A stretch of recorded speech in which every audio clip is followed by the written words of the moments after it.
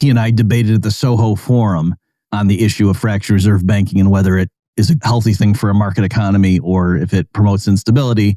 But in any event, he's very knowledgeable about money and banking. And so when his new book on the Great Depression and New Deal and economic recovery came out, definitely wanted to get him. But I want to just, before we get into that, George, you recently were crossing swords with some in the Bitcoin community having to do with this issue about like, hey, is it a store of value? Is it a medium of exchange? And is there a tension between people saying, oh, just hodl right now, just hang on to that thing versus like, how can it become a global money? So anyway, do you want to just explain like what your perspective was and what you thought the weakness was in at least the view of Bitcoin among some of its proponents?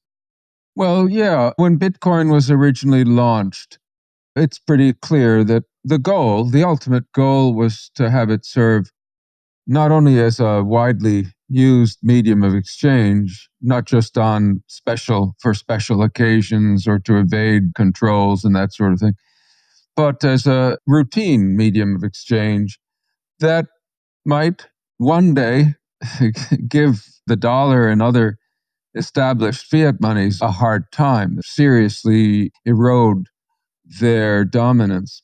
And what has happened instead is that while there is some ordinary transacting done by using Bitcoin, and it's not a trivial amount, still, what has happened is that Bitcoin has instead become extremely popular as a longer-term investment, a speculative investment. And indeed, you have large parts of the Bitcoin community who now, and for some time, have been saying that you're crazy if you spend your Bitcoin, you ought to hold it. And of course, if you're not spending it, you're not using it as money, as an ordinary medium of exchange.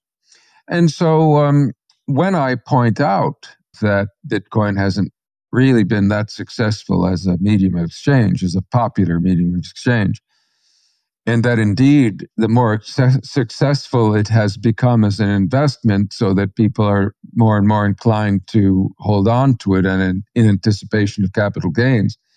When I point out that this is the case, a lot of people in the Bitcoin community get kind of pissed off at me. They seem to want to have their cake and eat it too. They want this to be, yes, a very popular store of value investment. They want it to be something people are inclined to not spend. And at the same time, they want to say, hey, it's taking over his money. and I say, well, it's not. Now, when I say that, I'm not making a general assessment.